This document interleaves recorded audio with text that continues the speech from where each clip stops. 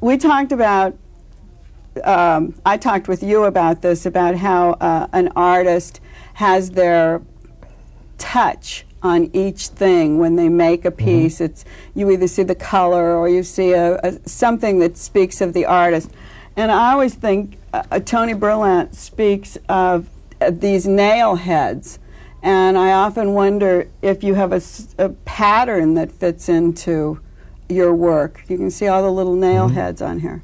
Well, the pattern is just like the pattern of the brush strokes if you're painting, or the pencil marks if you're drawing. It's just the rhythmic building motion. The nails are necessary to hold the thing together. So there is a pattern, but it's that kind of echo of, it speaks of the unseen hand of the artist. You get that sense of the presence of the maker. I know you made a lot of these houses. I guess they're called houses. I don't know for what you call them, but they always have little intriguing things about them. This has the it has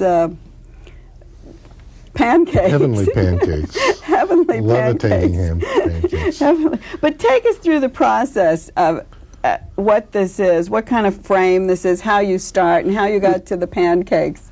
It's built over a wooden form, and this particular piece is a piece that has to do with sort of domestic experience.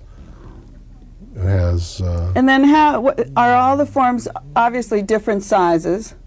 Because you make different size houses. Yeah, each one is individually. And then how does the metal give us I have all these bits and snippets of found things that are piled up, thousands of them in my studio, as you know. It's just big heaps of junk, and I just sort of shuffle around in there and push through the things until I find images or color that I respond to, and I put one piece down, and then I go back into the piles of material and look, and then I find the next thing that I respond to. And then I just put them together like that until the whole piece is some kind of presence or statement that reveals itself to me. You use tin snippers, because I've seen you work, and you wear something on your eyes. No, just tin snips and a hammer, and that's it. It's very, very simple technique in terms of the tools. This work is